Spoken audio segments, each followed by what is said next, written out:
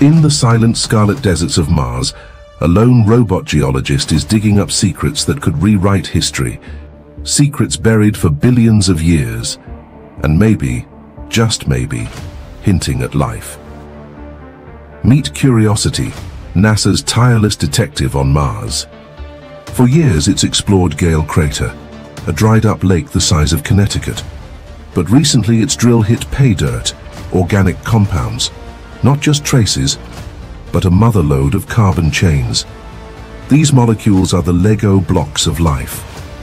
On Earth, they form DNA, forests, even your morning coffee. Finding them here? It's like uncovering a cosmic cheat code. But hold on. Before you picture little green microbes, NASA's cautious. These molecules could form without life. Volcanoes, meteorites, even rocks baking underground might have made them.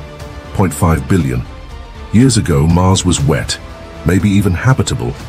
If life existed, Gale Crater's mudstones could have preserved its fingerprints. But did it? Online, theories explode. Fossils, underground microbes. Yet Curiosity's data is cryptic. Methane spikes seasonally. Complex hydrocarbons survive deadly radiation. Is something alive, stirring beneath the surface?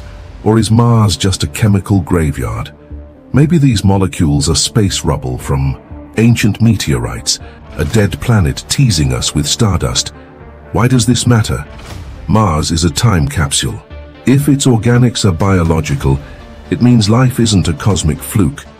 It's a spark waiting to catch. If not, we learn how chemistry dances without biology. This is just the start. New rovers like ESA's Rosalind Franklin will dig deeper. Maybe one day a human geologist will hold the answer. Until then, we're left with questions. So what's your take? Are these molecules whispers of a lost Martian Eden, or just geology trolling us? Drop your theory below.